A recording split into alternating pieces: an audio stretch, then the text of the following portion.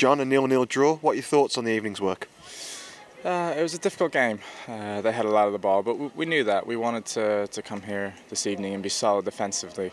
And we kept a clean sheet, which ultimately is the target, and that's the base we need to go on and win games. We created some good chances, but unfortunately we weren't able to take them. So I think we're a little disappointed we didn't get a win, but it's a good result, especially off the back of 2 losses at home. So all in all, I think we're disappointed but relatively pleased. We kept a clean sheet and got a decent result. We certainly were the strongest team as well, weren't we, in the last 10 minutes? Yeah, absolutely. I think we knew sort of last 10, 15, as long as we kept a clean sheet, it was 0-0 if we didn't get an early goal, that we were going to go and push to win the game. And we certainly showed that, created some great chances, just weren't able to take them. John Terrell came on in the second half. What sort of impact did he have on the game? I think John played really well. He gave us a little bit of creativity.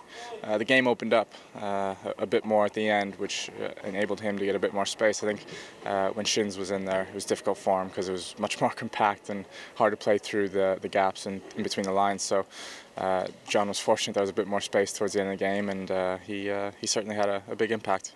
On a personal note, you must be delighted as well to be thrown back into the side and get that clean sheet. Yeah, of course. As a footballer, you always want to be playing games and getting results, and we certainly did that tonight. And looking ahead to Fulham, difficult game, but there'll be 4,000 Blues fans travelling. How important is that for the sport? It's massive. I think particularly the away support's always brilliant at this club. We've been fortunate as well this year to have some really good home support too. So we're grateful to the fans for that, and especially for the away travelling fans, because we know it's a bit more of a journey, and it's difficult to get to those away games. So we're definitely grateful for that. But we'll be going there looking to get a win. Certainly going into the international break, when you have a couple of weeks to then go work on some things at the training pitch, we want to go in there in a good frame of mind. So is Saturday almost like a last push ahead of the international break? I suppose, yeah.